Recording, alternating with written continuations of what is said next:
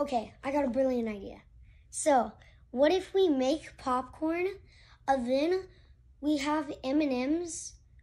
We don't have M&Ms, but they're only in trail mixes. So we can just pull them out. And we can take off the shell of the M&Ms and put that in a different, like a little container like this big. Then we can keep the chocolate pieces in the other container.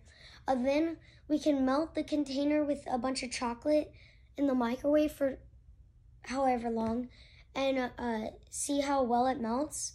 Then we can pour, once the popcorn's done, we can pour the melted chocolate and smear it on there. Then get the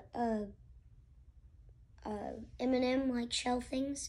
Then, oh yeah, I forgot to say. And you have to crunch the M&M's shells. And you grab the shells and put them all over the popcorn. Let's do it. Okay, so we got everything. The M&Ms are in these trail mixes. Popcorn. This one is gonna be where the M&M chocolate is gonna be. M&M shells.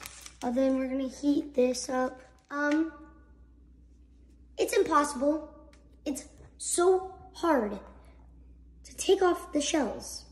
So we only got one solution. Okay. What is all my shoes? Okay. Oh, this is so much easier. This whole time.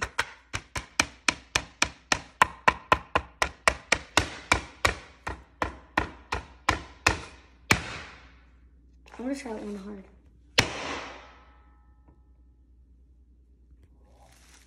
Okay.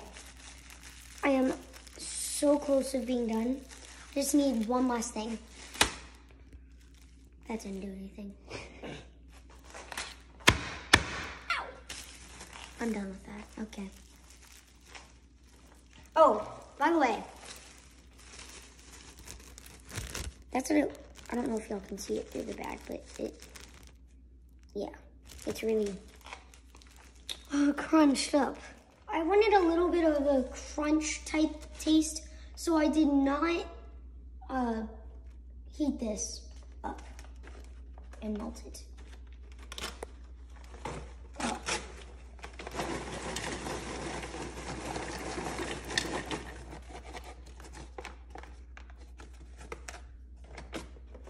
Okay, ready for the satisfying. Is it popped? Okay, no, it's not. Okay, satisfying. Okay, hold on. It's okay.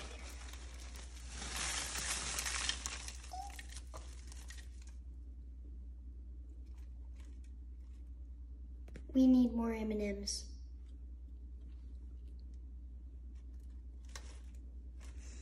Let's try one.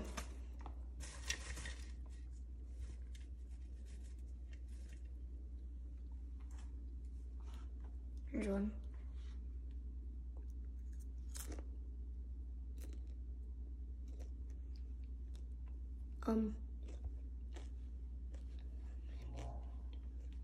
We need more M&Ms. Overall, 9 out of 10.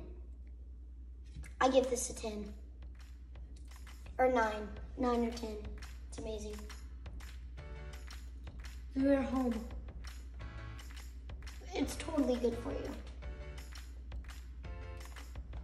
Bye.